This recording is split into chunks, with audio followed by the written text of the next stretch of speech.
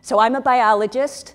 I teach at a well-known engineering institute in the southeast of the United States, Georgia Tech.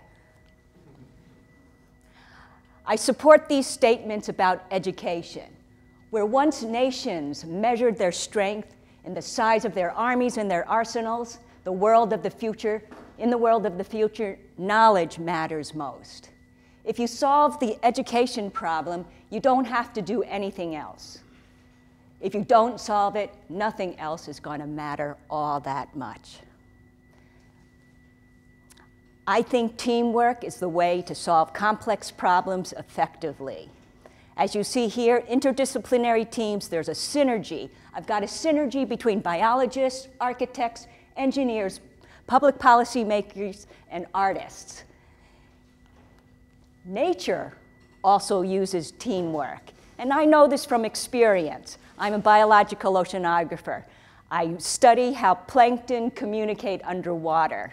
I work with a fluid physicist, so I work at the interface between science and engineering, and we come up with novel solutions that our community appreciates. I want to share this path to discovery. However, learning is organized by discipline. Students get taught biology and chemistry and physics and engineering in separate classes. In fact, one of our engineering students remarked, I know some biology majors, but interacting with them in this class really surprised me about how differently people of different disciplines think. It's surprising how specialized we become just after 2 or 3 years without realizing this. So how do we break down these barriers between silos? What does this look like? How about this? A whale and a turbine. Perfect. Biology and technology. What is this field called? Biologically inspired design. Here, Frank Fish, a fellow marine biologist, learned that the bumps or tubercles on the leading edge of the whale fin allows it to maneuver. And now they put it on a wind turbine, and they're able to capture wind energy at lower wind speeds. But the most famous bio-inspired design is Velcro. It's used here when the burr stuck to the fur. The inventor's light bulb went off in Sir George Mistral. And here we see it on the glove of the astronaut's glove of John Young, Georgia Tech graduate of '52. And so now, kids don't even know how to tie their shoelaces. So how do we teach this? We developed a course in biologically inspired design. I advertised it to biologists, but also many different engineers, mechanical engineering, industrial and systems engineering, polymer and textile engineering, and material science engineering. I ask the students to find a problem that they're passionate about solving. And here's where the magic begins. Okay, here's our class. We have 40 students, there's 8 teams, 5 students per team. There has to be at least 1 biologist. I ask them to have a design, they name it. So here we have leverage. It's a hierarchical structure. Iron bumper, a layered composite system that dissipates impact, inspired by the abalone shell here. We've got Flotex, a transpiration curtain inspired by the redwood tree. Desert chiller, a countercurrent cooling system like in flamingo legs. NOLA, a bio-inspired levee system for the New Orleans, Louisiana area. Raw power, a color-sensitive heat regulator inspired by the chameleon, or the Portuguese tortoise beetle. Septivent, a flat wind capture system, and Symphonic, an aid for the visually impaired. In this class, we have 39% of them are women.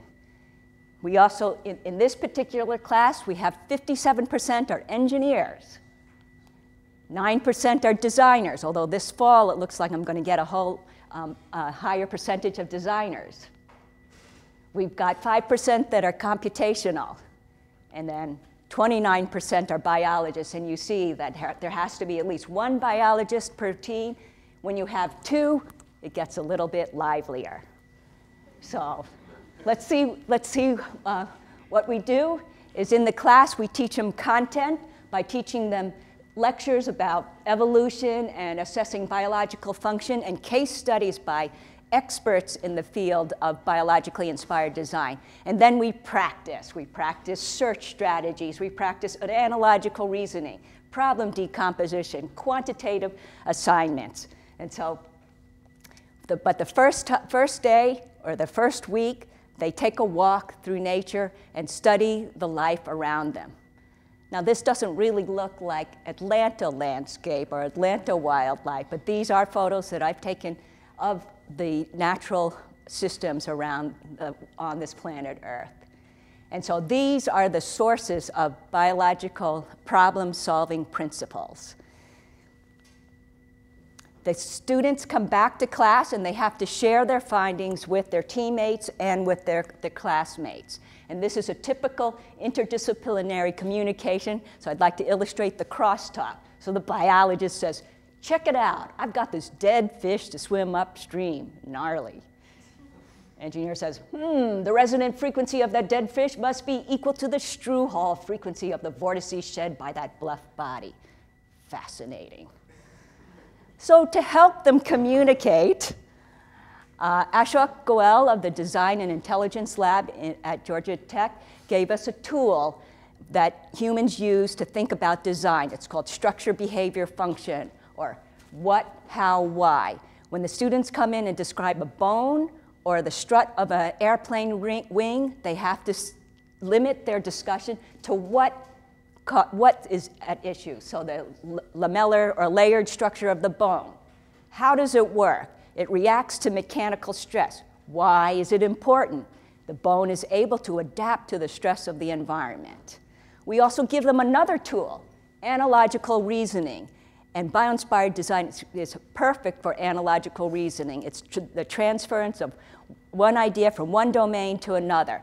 Bio-inspired design works by making analogies between biology and engineering. And this fosters creativity and innovation. As an example of an analogy, sticking is a function that depends on toxic glue. But to stick like a gecko doesn't use glue. It doesn't use suction.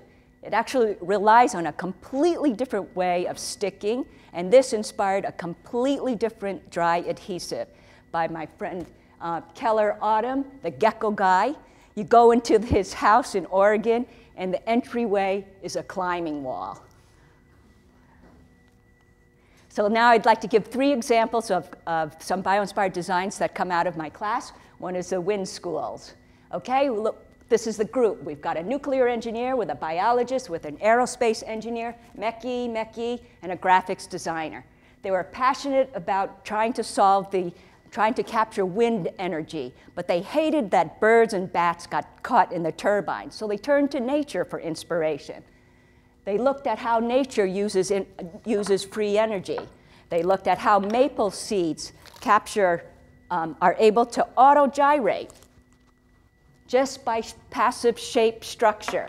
They looked at jellyfish, and they pulse to capture the vortices left by their previous pulse. The geese fly in V formation. The dolphins are able to walk on water. They took these and they studied how these things work. They went deep into the literature to dig out the key pieces of information. They spoke to Silas Albom, he's a mathematician here, about his work on flapping foils. They read Nature, they read Fluids and Structures, PNAS, Science, Journal of Fluid Mechanics, Physical Review Letters. These are undergraduates that were going to the primary literature. They figured out how dead fish swim upstream. They rely on vortices, bluff bodies, and flexible compliant bodies. They read the work of Mimi Cole on ecomorphology of the kelp blade, and ruffled blades are able to receive sunlight for greater photosynthesis and enhances photosynthesis. And then they figured it out. They put a compound analogy. They put fish schools together with ruffled kelp, and they came up with the wind flag farm, a piezoelectric fluttering flags made of piezoelectric fabric arranged in a school formation. Isn't that beautiful? Would you have thought of something so creative? Okay. Well, they were just ready for their final presentation, and the day before, they were scooped. So an engineer at Caltech announced, John DeBerry announced on MSNBC, schooling fish inspire efficient wind farms. The team just couldn't believe what they read. But I was so proud of them because they were able to make something so creative and interesting within a 15-week semester. Now we are involved with Georgia Tech Housing to put bio-inspired wind projects around campus. This was put up 2 weeks ago, North Atlanta apartments. We also are looking at the Yellowstone ecosystem. The honors class looked at the organisms there, and we're focusing on the quaking aspen and their response to wind, and this helps bio-inspired design concepts, increases the value of nature to the public. And so this brings me to my second example, Chimera, parkour body armor. Parkour, man, that is a rough sport. You have to be agile, you have to be flexible, and you have to be precise. So they talked to Young-Hee Chang, he's the applied physiologist here on campus, and identified that they wanted to protect the spine. They did a functional decomposition of the sport of parkour, and they focused on two functions, impact and flexibility, and then looked to nature for inspiration. They had 25 different natural systems. They narrowed it down to 4. The hedgehog spines, they allow them to bounce. The layered composite structure of the scaly foot snail dissipates impact. Cat's pads are protect where it's needed most. And the armadillo-inspired plates fold and collapse during the parkour roll. And so voila, here is your chimera, okay? So take the challenge. Wear chimera on your when you next play parkour. And this team then, for their second design, wanted to address solar energy collection. They were not satisfied with the efficiency of these solar arrays, so they looked to plants and how they bend towards the light. They found out that this hormone enabled the cells to gather up water so that they extended and pushed the plant toward the sun, okay?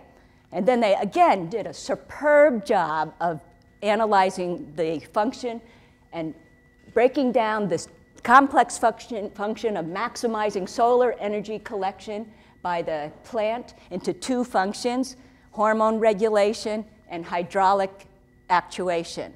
Then they also broke down the technological solution of maximizing solar energy collection, and they were able to match the plant function to the tracking function of the technological design. And they came up with a biologically inspired sun tracking system. The heat exchanger expands the fluid and causes the opposite side to tilt towards the sun. So these were 3 out of more than 40 different ideas that have been generated over the past 6 years that we've offered this course. It's currently supported by the Division of Undergraduate Education at NSF. And I use them to illustrate how we foster team creativity, team-based creativity. The 5 learning goals for transference of biological principles to human design challenges are these: novel techniques for creativity, interdisciplinary communication skills, knowledge about domains that's outside the core training, the interdisciplinary design process, and the application of knowledge across domains. So I'd like to conclude with some remarks that the students make in their final reflections to illustrate how they reach these learning skills. So this class was the first class that I've had that combined analogous biological phenomena to develop solutions for engineering problems. I have also learned to communicate with those in other fields more effectively, and hopefully communicate with those in my own field more effectively. working with 2 biologists in my group over the course of the semester, I think I did learn how to better understand biological systems and speak in biological terms. This course has changed my perspective on the interactions between biology and design, and it continually altered and expanded my understanding of how to engage in successful design. Thank you very much.